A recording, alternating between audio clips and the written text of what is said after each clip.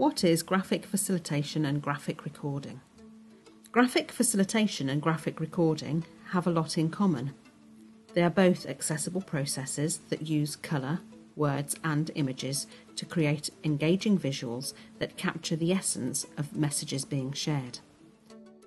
However, they do differ, not only in the process, but also in the way the visual practitioner interacts with the group.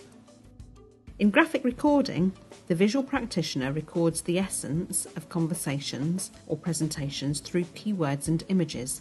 More often than not, they don't interact directly with the group, as there's a chair or facilitator leading the session. Graphic recording is commonly used to capture events like conferences. It offers openness, transparency, accessibility, and is an inclusive way of working. People will remember the event that they were at and have an increased ability to recall information.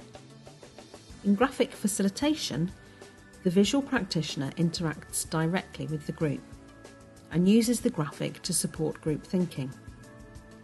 The graphic becomes a focal point and speeds up the group's thinking process by visually harnessing the collective intelligence in the room.